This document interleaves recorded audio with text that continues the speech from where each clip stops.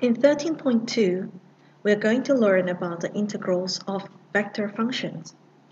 Now basically, in integration there are two types. One, it is called as indefinite integral, and the second type is called the definite integration. For indefinite integral, you don't see any limits. You don't see lower limits, you don't see upper limit. So if we integrate a vector function, we will get its antiderivative plus a constant vector. But for a definite integral, you can see from here we have lower limit a and upper limit b.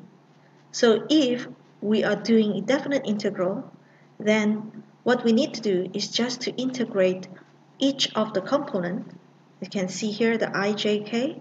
So we integrate the I component, j component, and k component, and apply the upper and lower limits to find this solution. Now, for example, let's say if we want to integrate RT, which is cos t1 negative 2t, using two types of integration. The first type, question A, is to find the indefinite integral, and the second type is to look for the definite integral from 0 to pi. Now, when we look for the indefinite integral, we just need to integrate one by one. That means we're going to get sine t, which is the antiderivative for cos t, t from 1, and if we integrate negative 2t, we'll get negative t squared. So this is the antiderivative, and then don't forget to plus a constant vector. Next, if we want to find the definite integral, what we need to do is just to integrate s, like in part A. That means we'll get the same vector function, but then we'll apply the lower and upper limit into the vector function, just as how we apply it for a scalar function. That means we're going to apply the upper limit inside the t, which will give us 0, pi, negative pi squared, minus the vector from the lower limit, that will give us 0, 0, 0. Therefore, the answer for question B, it will give us 0, pi, negative pi squared. Okay, for integration, there is a certain application which we call as initial value problem that will need us to integrate a lot. Now let's take a look at this question. It says here, if the acceleration vector of a hang glider is at, which is negative 3 cos t, negative 3 sin t, 2, and the hang glider departed from the point 300 with velocity v0 equals to 3j, find the glider's position as a function of t. Well, you see, from the acceleration, you want to get to the position. But before you get to the position, you need to get the position vector.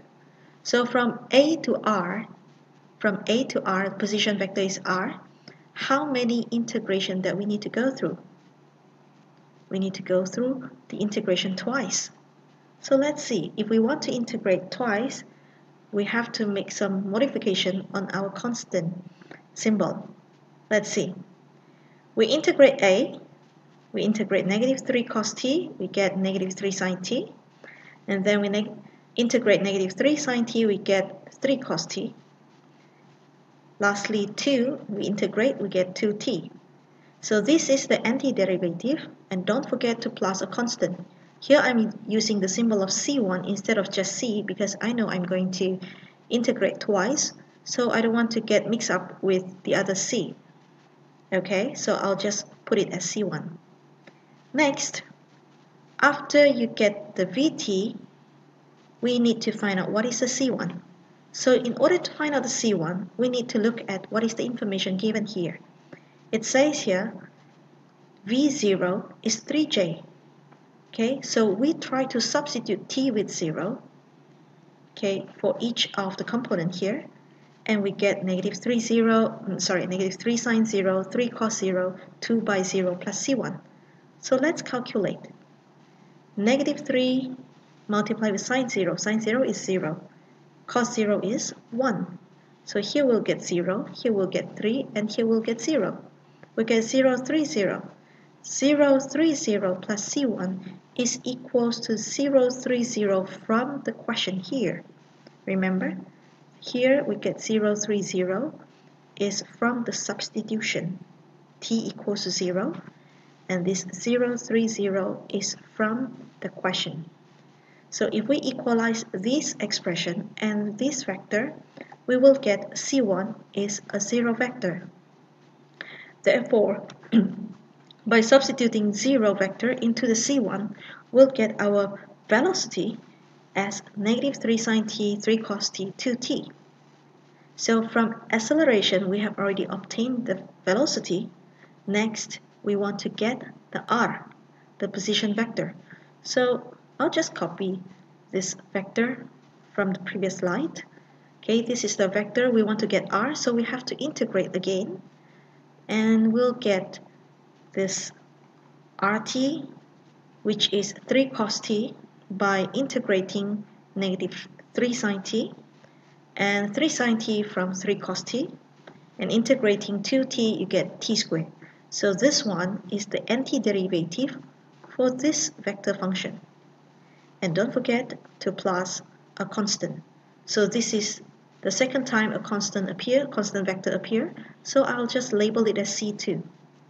And now we need to find out what is this C2 in order to get the complete vector function for RT. Now let's see, what is the information that we have here? It says the hang glider departed from the point 3, 0, 0. So it means R0 is the vector 3, 0, 0. Okay, so we'll take this expression equals to 3, 0, 0 and substitute the t with 0. Okay, so let's see. Cos 0 we get 1. 3 by 1 you get 3. Here you get 0. Here you get 0. So we have 3, 0, 0 plus C2 equals to 3, 0, 0 here. And since this vector and this vector are the same, that means our C2 is also a 0 vector. And therefore, we get our RT equals to 3 cos t, 3 sine t, t squared. And to answer this question, the position, I'll give the position in the coordinate form. You see the difference of the bracket? Okay, so this one will give the position of the gliders.